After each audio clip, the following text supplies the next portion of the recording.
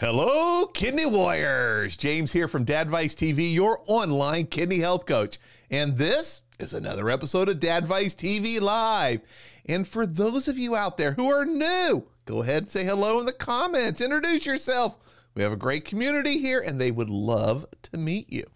Now, if you are new, let me introduce myself real quick. My name's James. I have kidney disease. I was diagnosed at stage 5, which was heartbreaking.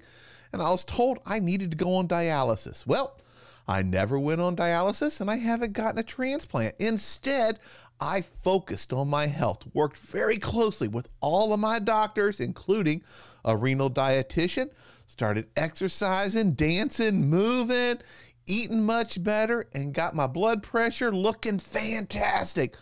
All of that helped improve my overall health, which helped lift up my kidney health. I'm now stage 3, but more importantly, I don't suffer a single symptom. I don't let kidney disease hold me back. Now tonight, we're going to talk about something that's really important to everybody out there, not just those who have a chronic illness like kidney disease. We're going to talk about advanced care planning.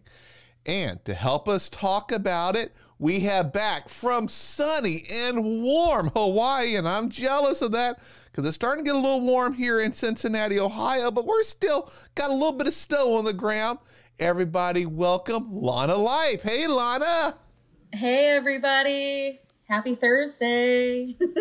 Woohoo! Now introduce yourself to those that are new. Well, hi.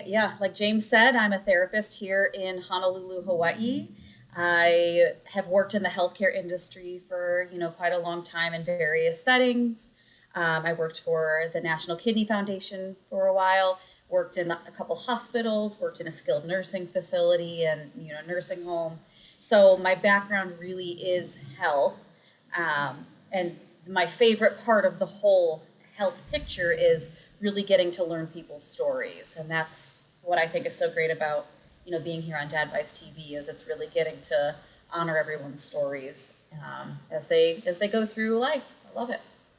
Awesome. And we are so glad to have you here along with all the other professionals that volunteer their time to help educate us that are out there and make it easier for us to manage life and our illness so we can improve our quality of life. And as I like to say, kick kidney disease to the curb. Exactly. Now, tonight we are talking about something called advanced care planning. As a matter of fact, I had to do a little bit of research about it, and it's something I should be doing, and I haven't. Which is just because, I'm getting up there in age, so I should at least start thinking about a lot of those things. But it's important for everyone. So what the heck is advanced care planning? So advanced care planning is taking the time to think about, talk about, and write down your healthcare wishes. So, we are human, and, as we get older, we may start to get sick. We may get into an accident. Life happens. We're not going to be here forever, unfortunately. None of us will be. So advanced care planning is really the wonderful option and opportunity to inform your loved ones and really consider for yourself and inform your healthcare team. If something were to happen, if you were to become ill and couldn't speak for yourself, what kinds of treatment would you want? What is important to you? Who would you want to make decisions for you? And really just kind of outlining what is important to you and helping everyone really amplify your voice even when you can't speak for yourself. And there's certain documents that kind of help you with this, correct? One of them is an Advance Directive, which is part of this, right? Correct. So that was one of my big roles working in the ICU. So when someone would come into the hospital, one of the very first things I would do is I would reach out to the family and figure out, does this person have an Advance Directive? And hopefully they did. More often than not, they didn't. But if they did, it's such a rich document because it allows us to know right away who is the decision maker. You know, if has this person, when was the last time this person completed this document, right? So if it was completed in the 90s, you know, figuring out, has anything changed? Has the person they identified as the decision maker, is that person still around? You know, stuff like that. But it really gives the team, me, and the family that perspective of like, okay, this is the person's voice who can't speak to us. This is what they want. This is what's important to them. Yep. And who all should be doing advanced care plan? I mean, it's kind of obvious. Those that, you know, we had someone mention they had a relative who has terminal cancer. Definitely they want to get their wishes down. But are there other people besides this, just them, who should be doing this advanced care planning? Yeah. So anyone and everyone over the age of 18 should have an advance directive. I have one. If you ask any of my loved ones, if you ask any of my colleagues from the hospital, they can tell you where my advance directive is stored. Every single person over the age of 18 should have one. You know, accidents happen. We're living through a pandemic. You know, illnesses happen out of nowhere. And, you know, it's just so important to have. It's why we call it advanced care planning, because we don't know. We can't really control what's going to happen or not happen in the future. And it really gives us that opportunity to have our voice heard. You know, so people with chronic conditions, people who have been diagnosed with a serious illness, people who have been diagnosed with a terminal illness, their condition maybe has declined. They've had a loved one die. You know, those are all really, really good times to consider, you know, well, what's important to me? You know, should I complete my own advance directive? Should I, you know, be having these conversations with my loved ones? And the answer is absolutely yes. So everyone should create an advance directive if they're 18 or older. And what all gets defined or planned out in one of these advance directives? That's a great question. So in advance directives, it's who would you trust to make decisions for you, first and foremost. I actually have an advance directive with me. Every state is different. You can get online and you can research, you know, just Google advance directives. And, you know, a lot of times your state should have, you know, information about how to complete it and that kind of thing. But if you look on the advance directive, I'm not sure how well you can see, but I'll hold it up close. So the very first part is, you know, who would you choose to be your decision maker? And I mean, that is first and foremost, you know, really, really important. So you can, so first, actually, the first part is like you and whose document this is. But the first part of the document is who would you choose to be your decision maker? Then the second part of the document is specifically what types of life-sustaining treatment you would want in the event you're in an emergency. Okay, so that would be things like, do you want CPR? Do you want a breathing machine? Do you want dialysis? Do you want a feeding tube? And it's important to note that when we are talking about life-sustaining treatment, we're not talking about, okay, I have a heart attack, and if I say I don't want CPR, that EMS wouldn't do that for you. It's once the EMS gets you and you are medically stable and you're at the hospital, do you want dialysis for the long term? Do you want to be on a permanent feeding tube?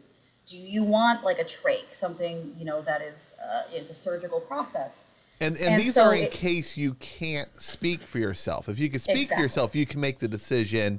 Absolutely. At that time. But if you can't, we're kind of saying, hey, I've thought this through. Mm-hmm. Here's how far I'd like you to go. As a matter of fact, I'm thinking of a relative of mine last year who had terminal cancer. And as a family, we did this for her. And my mom was the one making the decisions, and she planned everything out. Not just what was going to happen at the hospital, but once her life ended, what would happen, and even how she was going to live up to needing hospice. You know, what was she Right. going to do? She sat down, thought it all through, and made it clear to everyone and documented it. I don't know what all paperwork was involved. You know, my mom was a decision maker, so I know they had to do a lot of paperwork. But yeah, it's interesting. Yeah. And so a lot of people get caught up, you know, with the paperwork, right? So does it have to be notarized? You know, so there's a lot of myths that come into advanced care planning. So, you know, does it have to be notarized? And no, it doesn't.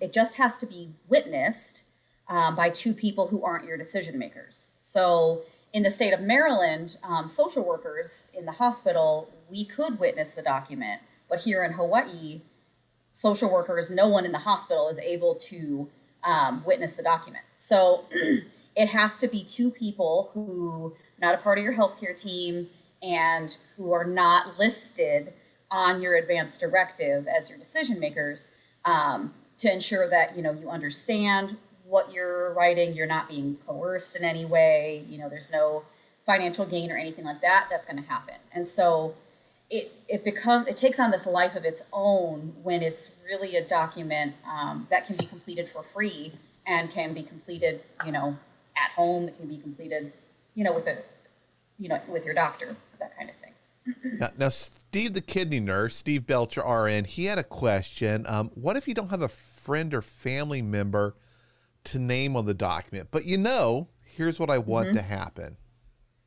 Yeah. And so there are different parts of the advance directive that you can just kind of mark out. So I've had that happen where we've had people who are, you know, living here, they don't have any family members. And so what do we do? You know, who do you call? And so a lot of times, actually, they would cross off the decision maker piece and they would just put, these are the decisions that I'd want to be made, or this is where I'd like to go, or I have a burial plot set up here.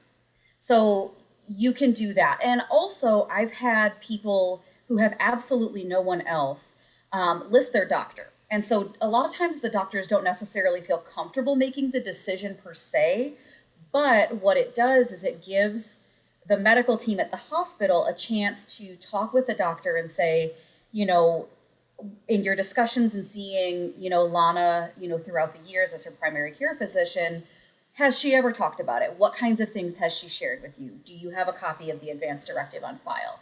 And so even if they're not comfortable making the decision, because it's conflict of interest, right, ethically, they can still give that insight. So that way we know, okay, here's where we go. This is a little bit of insight into what this person was thinking. This is what they shared time and time again as what's important to them. So it gives us that insight that we absolutely need because we can't talk to the patient. Now, if I create this document, where do I store it so that if it is needed, people know, hey, he's got one. You know, for example, you know, I know some people, you know, they'll have a bracelet that says, you know, has some information like do not resuscitate or something like that. How do I let people know that I have one of these? So once you have completed your advance directive, you give copies to your decision makers. So in the advance directive, I think you can list up to 2. Some of them, you know, if it's more of one, you go to like a law firm or something. There's some documents that are also online, you know, where you can have a tertiary, you can have 3, but a lot of them just standard forms only have 2. So you've listed, let's say you've listed 3 people that you'd like to, you know, make decisions for you. Give them copies of it. They need to know what's on the document. And when you give them the copies of it, talk with them about what's in it. Don't just say, here, this is an advance directive, you know, this is what my wishes are, and let's not ever think about it again. So handing that document over and talking about it with them once you pass it on is really important. So making sure they have a copy, making sure your doctors, it doesn't matter if you've got a nephrologist and a cardiologist and a PCP, all of them should have copies of it, just so that way it's available. If you're on dialysis, the dialysis clinics, they love, love, love, love to have that kind of stuff on file. So if you have one and you haven't given it to your doctor, you haven't given it to your loved ones, dialysis clinic, that kind of thing, absolutely make sure everyone has a copy. Keep the original for yourself and make sure that your decision makers, your loved ones, they know where it is. It's stored in a lockbox, a safe, filing cabinet somewhere, along with my other important documents. I can't tell you how many times I had I had patients come in who, came in with a stroke and their family is distraught and they've never talked about advanced care planning. They don't know where any of the documents are. They don't know if they have any type of POA in place. And it's on top of them already being in crisis. Now they're having to search for documents and they're having to do all this problem solving. And so it just adds an extra layer of stress that it's unbearable to watch sometimes. Yeah, Nancy says she has a small note she keeps with her driver's license, which is a great idea to let people know that you have this. And I would make sure that it's signed. So make sure that it's signed. And if it's like a small note, make sure it's witnessed. So that way it can be somewhat of a legal binding document, right? So Nancy, if you've got it in your wallet with your driver's license, just make sure it's signed and it's witnessed. It doesn't have to be anything fancy, and it's dated, just so that way, it is like somewhat of a legal binding document that they can look at. Yeah, and Helen asked a great question. Pretty much, do you need one for each doctor, or can one of these documents cover all the different doctors and different issues that could come up? Yeah, so I would highly recommend in your advance directive getting very clear about the specific interventions you'd want. So in an advance directive under life-sustaining treatment, it talks about CPR. It talks about dialysis. It talks about, needing a feeding tube, that kind of thing. So these are very basic discussions that are kind of broad, but there are sections in certain advance directives where you can write out, and I highly encourage you to do this. So to write out specifically, if I need CPR and I need to be intubated, I'm fine with that. If I need to get a trach and be on a breathing machine for the rest of my life, I'm fine with that. And so really getting curious and getting very specific in a sense when you're talking about things like the heart, the kidneys, the lungs, nutrition, talking about each of these things so that way your loved ones and your doctors know where to go, while also giving them the opportunity to really understand. So for some people, being on a breathing machine, getting a trach and having a machine breathe for them for the rest of their lives, they're totally fine with. And some people are like, absolutely not. That's not for me. So this is the document where you really outline those things, but you don't have to complete one that's a cardiac advance directive or a dialysis advance directive. This document here is inclusive of all of that. And if you need extra pages, right? So you're writing and you're stating, in this situation, I would want dialysis. I'd be fine with going to dialysis for the rest of my life. Totally fine. Under this circumstance, I wouldn't want it. And you start running out of space in the advance directive, add extra pages. Just make sure that you number the page, you sign it and date it. That way nobody can add things later. That way, we know the document is complete. But that's a great question. You don't have to have one specifically for your nephrologist, specifically for the cardiologist. It's one document that you provide to everyone, so everyone is on the same page. And go ahead. Oh, no, I was going to talk a bit about the myths, because you mentioned earlier there are some myths, and I was wondering what those were, so we could make sure if anyone's thinking, oh, this is how it works, and that's a myth, we could address that. Yeah. And before I forget, I do want to just add one extra thing. With these questions and with these decisions of life-sustaining treatment, talk about this with your doctor. talk about it with your nephrologist, talk about it with your cardiologist, because they can give you really, really good insight based on your age, your condition, all of these things, specifically, this is what you can expect. This is what CPR actually looks like. It's not what it looks like on TV. This is what intubation actually looks like. So you can have a very, very educated decision when you're completing the document. So I just wanted to throw that out there too, that, absolutely involve your doctor in these conversations, because that is crucial, and they can give you some amazing insight and help you guide to make sure that the document is accurately reflecting what you want. Now, before we get to the question I asked a moment ago about myths, that brought up another question.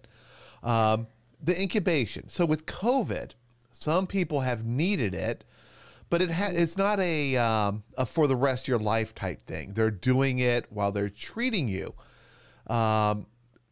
Does the Advance Care Directive trump something like that if you wrote in there that you do not want to be, having machine breathing for you? Because I was thinking, I don't want to spend the rest of my life on a machine, not thinking, I may have to do it for a month or so while I'm being treated. So how does something like that work out? Yes. And so that is when the team, your medical team, gets in contact with your loved ones and your social worker, of course. So we sit down and we talk about it. We say, okay, Lana was brought in. I see she's got an advance directive that says, she would never want to be intubated. But we think that she could reasonably recover from this. This we do not think is going to be a permanent situation. Why don't we take this into consideration? So it's a very individualized, intuitive and mindful and educated discussion that is not easy. So a lot of times the doctors would look at the advance directive and they would really want to know who that person was, right? Which is why we have it. And the way we do that is by learning from the loved ones. So they take into account their wishes. They take into account what they expect treatment, prognosis, and recovery to look like, and really make an individualized treatment plan based on that. So the document serves as a guide. It is your wishes, it is honoring your voice, but that's why we identify these decision makers, right? So let me give you an example. So my husband is my secondary on my advance directive because there are certain things that I do not want in terms of healthcare that I know he would say, yes, let's do that. And let's do that forever because he loves me. Right. So my best friend is actually my decision maker. And that is because I think she would be able to hear the information the doctors were giving her and wouldn't be so overwhelmed by emotion that she could make a judgment based on, if Lana was sitting in this room right now, listening to what the doctors were saying, would she say, okay, yeah, you know what, let's do intubation for a month. Let's do dialysis for a while. Fine. So that is why we identify people, because they take into account that this document is a static document and it does not encompass every possible situation we can find ourselves in. So that's why we rely on our decision makers to take that information and, interpret it and hopefully honor our voice in the way that we would if we could participate in the conversation ourselves. I hope that makes sense. That makes a lot of sense. I could see, your husband being too close to you to where it's difficult to see past the emotional connection to make the decision that you would want to make, which may be something that's painful for him to make. Whereas a friend who knows you well enough, while they're still emotionally connected, there's maybe a stronger bond where they're like, she really wouldn't want that. This is what she would want. Yeah, that definitely makes sense. I could see that. And, my best friend, she's had her own struggles with loss in the past. And, unfortunately, she's had these struggles. But I think it's helped her to kind of see things in a way that allows her to really just dig deep and try to really understand. But also, she has that empathy, right? And Mm-hmm. So obviously my husband would be included in all these discussions. It wouldn't be like she's the only person that the doctors are going to talk to. But at the end of the day, she would be the person to make that final decision. And you're actually doing him a favor. You're taking that burden off of his shoulders, because you know some decisions will be really difficult for him. And, you know, I know that there could be decisions you have to make for a loved one that are the right decision, but it could bother you second guessing yourself going forward. And it removes that. Right. Yeah. And I always hear people say things like pull the plug, like I'm pulling the plug on my loved one. And that like hits me in the heart. You know, and when we have an advance directive and we're saying, I would not want certain treatment, by having this document, it's me saying, this is not what I would have wanted. It's not pulling the plug, quote unquote. It's honoring what that person would have said. Exactly. And then going back to that question that the nurse had asked a few minutes ago about, you know, not having a loved one, right? In completing this document, in addition to speaking to, you know, your primary care physician, then what ends up happening is we go to what's called two-physician consent. So if the social worker cannot find a decision maker anywhere, like if this person's, all their loved ones are gone, they have no friends, no anybody, then what the doctors do is they look at any existing documents, any previous conversations that they may have had with the patient and previous hospitalizations, and then two physicians have to consent to treatment or to determine that what we are doing is causing more harm than help. And that's a really difficult decision. So even if you don't have a loved one to make decisions for you, having this on file ultimately does still honor your voice and allows your doctors and your healthcare team to make that best decision possible. Yeah, and my takeaway from all of this so far, and having gone through this recently with one of my cousins, is it's their voice. It's what they want. Yeah. It kind of sounds gloomy when you're talking about it, because you're planning for things you really would like not to happen.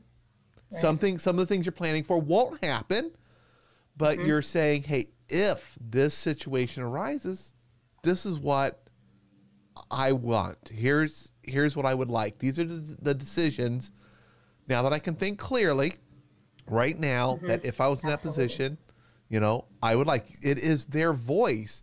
And someone had mentioned earlier that it removes all that, so much stress from the situation. Yes. And a lot of those decisions could be difficult for your family and your loved ones to make, or to even question, is that what they would want? Is this the right decision? And I know from past situations that I've seen, this could end up with a family disagreement. As a matter of fact, I know one that's still going on strong decades later. Yeah. Because everyone's emotional, everyone's, you know, has a different view on health and wellness and death and dying. And that absolutely comes into play. So when you have a patient coming into the ICU, you're not really dealing with the patient, right? Well, as a social worker, I'm not. You're dealing with the emotions and the tensions and all of that familial stuff that's going on, and trying to manage that on top of managing their acute stress and managing these questions they have and all these things they've got to sign, and learning new terms and phrases that, you know, no one ever thinks that they should know, right? I learned more about the brain than I thought I ever would know working in the ICU. And so it saves that too. It saves that argument, because, you know, I might say to my husband one day, like, you know, oh, if I was ever watching TV, if I was ever in a car accident like that, you know, I wouldn't want this. Or, oh, you know what? I would be okay with that. I would be okay with this. And so we get like little bits and pieces, and everyone kind of makes up their own narrative, right? And it's not that they want to harm someone or you know, anything like that, but there is this narrative that we kind of build up for ourselves, but there's also so much emotion tied, because a lot of people associate transitioning someone to comfort care, if it does get to that point, with giving up. And that's not entirely true, right? So it's exactly when we choose to transition someone to comfort care, we are shifting our hope to something else, which is comfort, peace, and there's a lot of emotion tied with that. And if I am the person making that decision, I'm going to want to do everything forever because I don't want to give up. That's the person I love, and you can't tell me otherwise. So that is why this document is here. You know, I can be really, really sick in the ICU, and my best friend, who I have listed as my primary, she can go against all of my wishes. I mean, if she thinks that's what's going to be best, I have no control over that. But what I have here gives me the best possible choice and the best possible chance to let my loved ones know what I want, have that dignity, and then have my healthcare team also honor that as well. Yeah, and we've kind of talked about the benefits to your family and relatives and loved ones, but it's also a benefit to you. Just thinking about my cousin last year, she planned everything out, and then she was kind of free to focus on kind of a bucket list. And, you know, we did things. She wanted to go to a new state. She had never left the state of Ohio. So she wanted to go on a boat ride. We went and did all these things that she wanted to do because all of the other difficult things were already taken care of. And we all knew she planned everything. Everyone knew what it was. And we just were able to focus more on the positive. Okay, well, let's go. Let's have fun. Let's do things. Here's what she wants to do. She wants to get a new apartment. There were things that she had never done in her life she wanted to do. And it really helped her final months be very positive, and building memories, and, you know, just, it was so much easier for everyone, including her. Yeah. And were there a series of discussions about her wishes, or was it kind of a one and done? You know, how did that kind of go for your cousin? It was quite a bit in the beginning. They had to plan. They went through a lot. Finances. Who's going to pay the bills? Who's going to, you know, how does the money get from the bank to pay bills if she's not quite able to write the checks anymore, or she didn't want to have that burden of remembering all those. So she went through everything. Even, you know, what happens when she's done, you know, when she passes. And then we had several large parties. You know, she wanted parties. We had big parties. It's getting me emotional remembering it. It was just last year, so it's very, very recent for me. But it was a number of conversations with select, you know, a small group of relatives, and then they let everyone know, hey, here's what it is.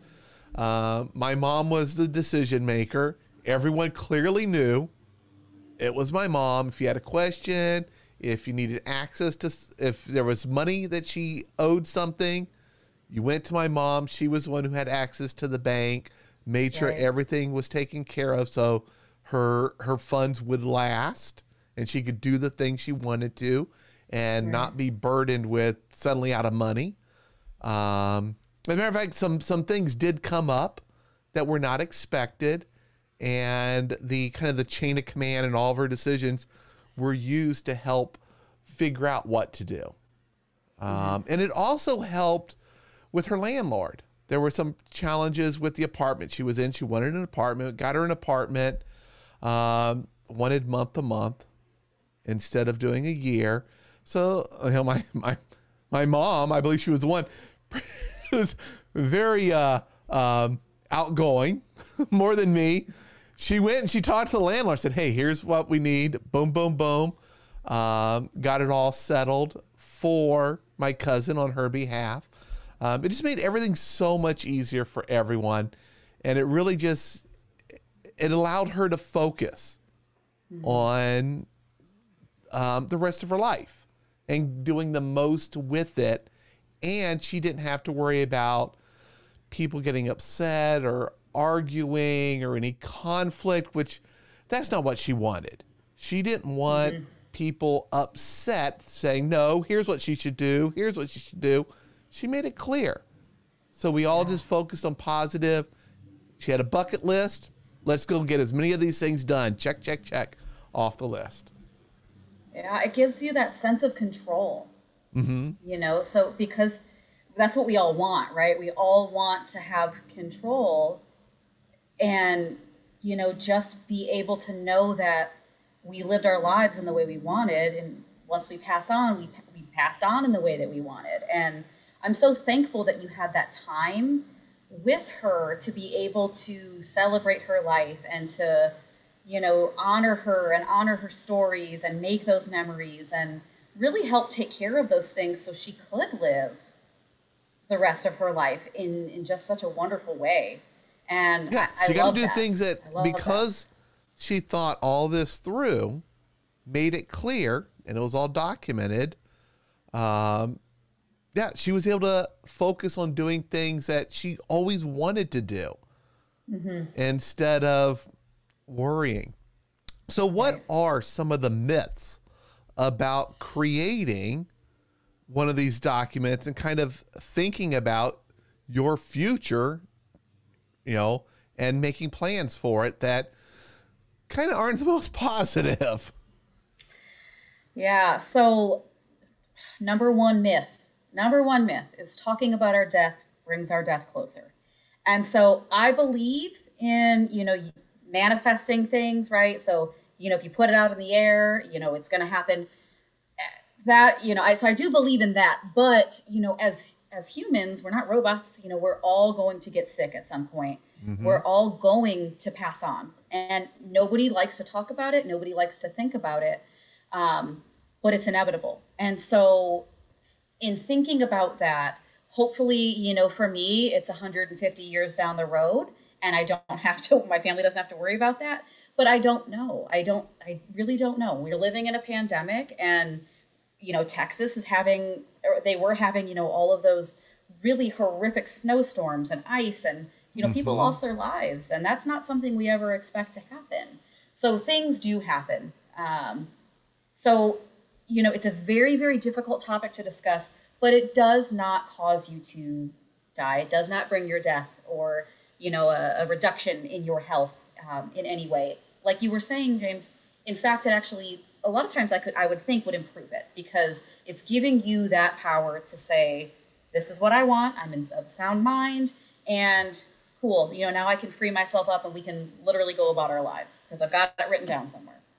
So that one was a really common conversation that I had to have with people, especially, you know, with different cultures and how they view death, how they view talking about certain things. You know, if you've got people who are very, very private and aren't really wanting to open up, you know, that's a really difficult conversation to have with someone. So even though it's difficult, it is a gift. That is the way I always frame it because it's absolutely true. So as difficult as it is for you to talk about your own passing, it's that much more difficult for your loved ones having to, you know, deal with you being sick and trying to figure out what decisions need to be made. So that's the first one. That's the first one. The second one that I hear a lot is I won't get treatment if I complete an advance directive and I say I don't want CPR. So that is absolutely not true. So again, we talked about this a little bit ago where it's a discussion with it's an ongoing discussion with your loved ones, with your healthcare team, you know, with your doctor, and then also documenting it. That is like, you know, in this situation, I don't think I would want CPR, right? If, you know, if I get into a car accident and I have a traumatic brain injury to the point where I will never wake up, and I'm not expected to recover, I don't want CPR if my heart was to stop. So there's these different situations that you can identify in there, and that is why you have the decision makers again. So There are other advanced care planning documents that I talk about in my post that I haven't really talked about a lot here. The other one's called the POLST. And so the POLST, that is a document that a lot of times you may see people hanging on their refrigerators. And every state calls it something different. I put the link to it in my blog post. But the POLST stands for Physician's Orders for Life-Sustaining Treatment. Maryland calls it Maryland's Orders for Life-Sustaining Treatment. Providers' Orders for Life-Sustaining Treatment. So every state calls it something different. But what it does is it gives medical directives. So if EMS comes to your house and you have a POLST completed that says, I would want CPR, I would want maybe some limited interventions to see, if I'd be okay, they're going to do CPR and they're going to take you to the hospital. If you don't have a POLST, they're going to do CPR and take you to the hospital. The Advance Directive doesn't come into play until you get to the hospital because the Advance Directive does not have a specific medical directive that was signed by a doctor or a nurse practitioner. So having the form in and of itself is just, again, a guide, the Advance Directive. The POLST, which, again, look on the link that I sent and really look into that because that one is a medical directive. Dialysis centers, they love to have those on file. If I had a patient come in and I didn't know if they had an Advance Directive, I didn't know if they had family who can kind of guide me in that direction, but I knew they were on dialysis, I would call the dialysis social worker every single time to see if I can get a copy of that or if I can get some information on it. So it does become a little confusing, but the POLST again is the form that is a medical directive, and that would say, no, I don't want CPR, maybe some limited interventions, or yes, I do want everything full code. They take you to the hospital, they do all of that. The Advance Directive comes into play after, and again, it's an ongoing discussion with your loved ones and your treatment team. It's not just a one and done. I hope all that makes sense. It can get a little sticky. It does. So another one is my loved one, my decision makers would be financially responsible. So in this type of advanced care planning, when we're talking about health, like the Advance Directive or the POLST, there is nothing to do with finances in those documents. If you wanted someone to do, handle your finances, make sure your rent's getting paid, managing those types of affairs, that's a separate thing that, you work out with, an attorney, you work out with your bank. That's not the kind of advanced care planning I'm talking about here. So having an Advance Directive and having a POLST and identifying people on there to be your surrogate or to be your decision maker does not put them financially accountable for your hospitalization, for any decisions and treatment and that kind of thing. So that one I hear very, very often, and that's not true. Another one is I give up my rights to make my decisions once this is put into place, and that's not true. So we talked about it a couple times, but the Advance Directive takes effect when you are no longer able to make decisions for yourself. And that is certified by a doctor. So it's not just, Lana is a difficult patient and I don't really want to talk to her. I don't think it's, she's going to be able to help me. I'm going to go talk to her daughter. No, you have to talk to me because I'm the patient. Unless I explicitly state, I don't really care to make decisions. Let my daughter or my son make all of them. That's fine. And that does happen. But the document only takes effect when you do not have decision-making capacity. And conversely, once you have lost capacity, let's say, I have a stroke and I'm not able to speak for myself, I can't, my loved ones can't complete an Advance Directive at that point because I can't sign it, which is why all of this stuff happens in advance. Those are typically the most common myths. There's other little ones out there, but those are the ones that I hear the most often. Yeah. And the one about you give up your right to make decisions, the last one, that was actually the one I was thinking, if I write this document, when does it come into play? So it's great to know it's when you no longer can really have a voice for yourself. Right. So this is something we all should have. Even if we're healthy, we should at least think these through, you know, create this, make people aware of it. But how do I go about actually getting started doing something like this?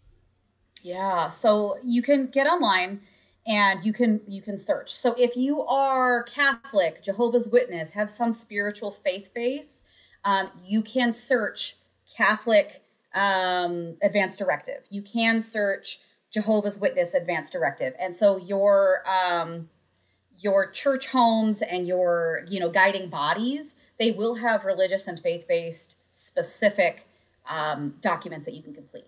You can also just Google advanced directives. There's not one that's per se better than another. There is the 5 wishes. That people like that one a lot. So if you get online and look up the 5 wishes, that one's really nice because it breaks things down in a very, very nice way. The advanced directive that I use is actually the VA's advanced directive. The VA's advanced directive, I'm not a veteran, but the way that they have it written out is so beautifully done. I think that it's very specific, but comprehensive, and really gives you the opportunity to really let your voice be put into the document. You can write in there and so on and so forth. So I love that one, but it's all up to you. So just researching is one way.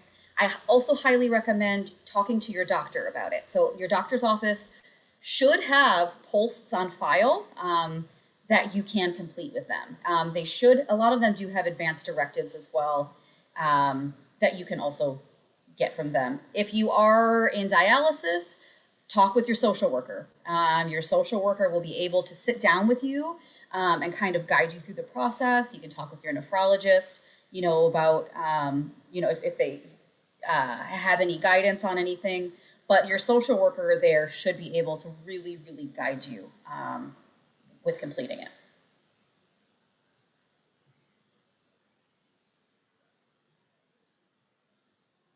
James, I can't hear you, my dear. I'm sorry. Whoops, no, that was me. I was still muted. Junior Grande 123 here had a good question. What's the difference between an advance directive and a power of attorney? So a power of attorney is a very, very broad term, right? So you can be a financial power of attorney. Some states call it a healthcare power of attorney in an advance directive. So a power of attorney is just the person that we go to for specific things. So it's a very, very broad term. So you can be a general power of attorney, and that means, you can handle things like, mail. You can handle things, like a state or that kind of thing. But there's financial power of attorneys who can do things like bank accounts, who can, sign over, bills and all of that kind of stuff. A healthcare power of attorney is just another term for a decision maker. But yeah, that's a great question. Yeah. And how often should I update this? My dad, posted a great comment to make sure and update it periodically. How often should somebody? If your last advance directive was completed in 1995, chances are it needs to be updated. But in all seriousness, the death of a loved one, I think often has us kind of thinking about things like, okay, is that really what I would want? I know I had completed it before. So that's a good one. Age, like your dad said, is another good one. Being diagnosed with a new condition, or having chronic pain and having, that kind of stuff happening. As our lives change, as our health changes, as we get older, these are all really important things. I would also make sure if you ever get divorced and it is your wife or husband that is on the advance directive as your decision maker, that you get that changed. If your decision maker passes away, or suddenly is incapacitated themselves and unable to make the decisions, I would do that too. But I would say check it out every couple of years, or as life events happen. Just be comfortable with kind of pulling it out and using that as an opportunity, if things change, to let your loved ones know. Yeah, and I think if you went and checked it every so often, it it'll make it even easier as you get older, because hopefully you don't need it early, but you got it just in case. But as you get up there in age, it should be easier to go in. Yeah, this is still good. I like this. And maybe I want to change what's here. So I like that idea of going to it every so often. Yeah, absolutely. And Nancy mentioned power of attorney works only when you're alive. It ends the minute you pass. Good point, Nancy. That's absolutely a very, very good point. It's very true. Yeah. All right. So we have discussed quite a bit tonight. I know for some of you out there, you're thinking like, holy cow, this is kind of sad in a way, but this is something that really isn't sad. It's something that, we don't want to think about our health getting worse and not being able to speak our voice and our wishes. But this is something that helps you, give a gift to others by still being able to speak and letting them know in these situations, which are difficult, here's what my wishes are, so that they can be honored. And it's something that all of us should have. To me, it's just like having a will. When I pass, who knows what happens? Well, I want to say what's going to happen. I want to make sure my wife, my kids are taken care of. And this is just part of that planning for hopefully what's far down the road, but we never know what can happen. Absolutely. It's a gift to yourself and to your loved ones. I mean, there are so many situations in the hospital, I'm getting chills, like some of them are running through my mind, that were so much better that they had the document and it was able to really bring the family together because they were able to say, wow, I am giving them an act of kindness. I'm giving them an act of love right now because I'm honoring their wishes. So I'm getting chills, because it's just so hard and so devastating to witness this pain and suffering that these people are going through. And then also have this added stress of having to make the decision on top of it. There is just such a peace most of the time when someone has completed this advance directive and it gives your loved ones the opportunity to say, okay, this is an act of love and I'm going to honor that. I'm going to honor your voice and thank you for sharing it with me. I wished we never had to be here, but thank you. Yeah, and another key word that when we discussed earlier that you mentioned was dignity. This helps by honoring my wishes. There's that level of dignity also that comes along with it. Right. And a big one for me is, I am an active person. I love to be outside. I love to, swim and go for jogs and, make things with my kids. And so for me, not being able to do those things is something that I find incredibly important. And for a lot of people, the loss of independence and autonomy is really for them where that dignity kind of piece, changes. And it's different for everyone. But for me, if I wasn't able to do that, I have to be very, very mindful of what would be okay and when would be okay. Like if I am able to sit up and do crafts with my kids and, if I'm able to be in a wheelchair and be like put into the ocean. Well, I don't know about being in a wheelchair in the ocean, but, if my family doesn't leave me in the ocean in a wheelchair, is that okay? And it's all about that quality of life. Where is quality of life for you? And, every person's different and there are no right or wrong answers. Your answer is your answer and it's fine. It's perfect. So. Excellent. And this brings us up to the top of the hour. Now, for those who would like to learn more about advanced care planning, there is a blog post on Lana's website. I have a link down below in the description, and there's her website address right there on the screen. It's Now, I'm so bad at pronouncing it. I know it's so simple, but I mispronounced the first part of it. It's not Hanu. It's Honu. Honu. Honu. I'll get it. You give me time. I'll get it. If anyone has any questions, I can't give legal advice and I can't tell you what you should do. But if you have any questions, maybe about something we glossed over or another question, on my website, my email's on there. Send me an email and I'll be more than happy to guide you into the right place. More than happy to do that. Awesome. Well, thank you so much for being here. This has been so informative and so helpful. And thank you, everyone out there, for joining us tonight. I have the next few nights off. I will see everyone next week on Monday with Dr. Rowe. All right, everybody. Have a great weekend. Bye.